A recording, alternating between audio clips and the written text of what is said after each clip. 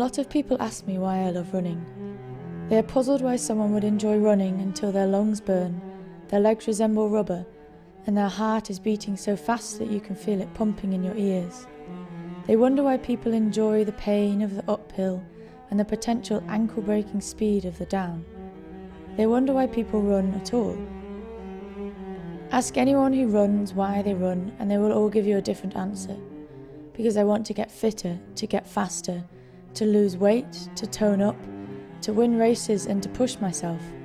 Because I like the headspace or the challenge. Every so often, you get people who will simply say, because I love running, because I can. That is my answer.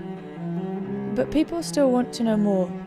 They want to understand the strange mindset that someone must have to love running. Why is it fun to pound along roads and trails and fells with nothing but your footsteps for company? Why would you love the pain, discomfort, blisters, twisted ankles and bruised knees? Who would be excited by the idea of lacing up smelly shoes on a wet, cold winter's day to spend hours putting one foot in front of the other? Why do you do it? Why do you love it so much? To me, the answer is quick and easy, but it takes a while to explain. I run in the mountains, the woods, the rivers, the valleys and the beaches, the hills and the trails, the fells, bogs, the grasslands and the mud. I run in nature and I embrace this wholeheartedly. I live to be outside, be active, and be grateful for this beautiful and amazing world. I am magnetised to the hills, where my heart beats its fastest and I can stretch the scope of my body's ability.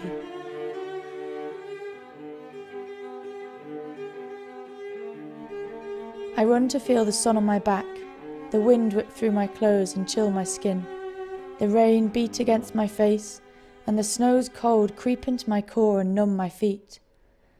I run to flick mud up my back, sink to my knees in peat bogs, sting my legs on nettles, and scar my ankles on sharp scree.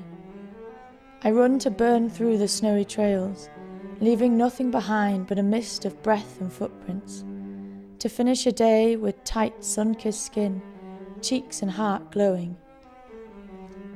I run to feel every muscle, tendon and nerve fire as my senses come alive and set alight.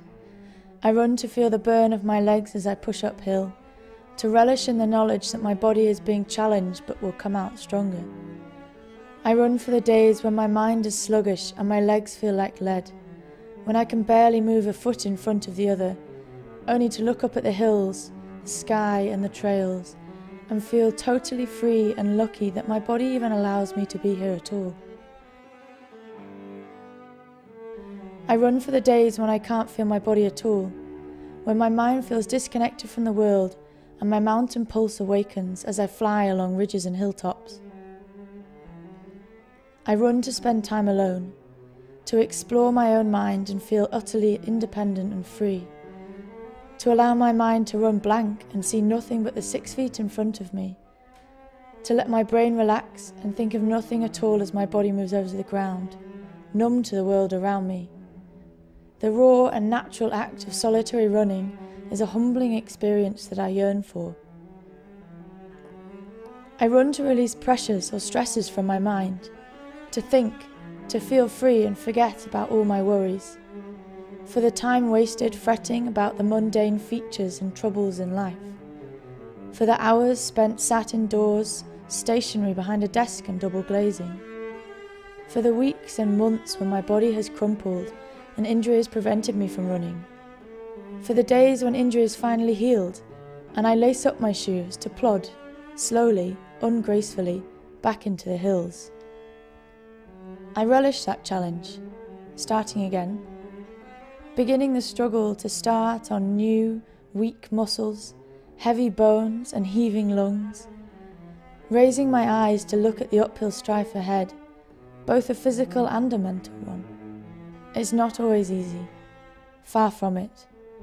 Sometimes there are days when I question my decision, ask myself why, and then, normally, a little while later, I remember the reasons, though sometimes I don't. I forget why I ever loved it, and I don't understand how or when this could be fun again. These days are hard, but nothing good ever came from things that are easy every time. So I run for these days too, the hard days. I run to be out before the sun rises and the world wakes, to feel the cold morning air fill my sleepy lungs and burn my throat, to hear the silence of the dawn, feel the first beams of sunshine hit my face, and bear witness to the daily show of the world awakening around me. Or as the sun sets, the sky burns, the light fades, and the nighttime thrivers emerge as the gloaming light reveals a whole new beauty to the land.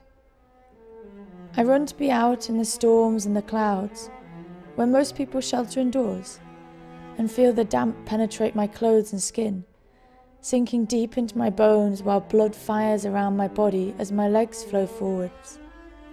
Occasionally, I run to be out in the dark, when the concept of being alone really hits, when there is nothing but the beam of your torch bobbing in front of you, both isolating and liberating you, bouncing back off the condensation of your breath, rendering you momentarily blind.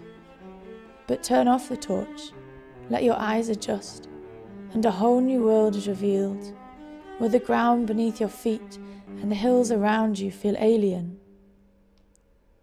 Put in the simplest way possible, I love spending time in the powerful, beautiful and dynamic world that we live in, taking full advantage of the amazing experiences and opportunities that are open to us. It's a simple act that keeps me happy. I run to feel free. I run because I can, and I run because I love it.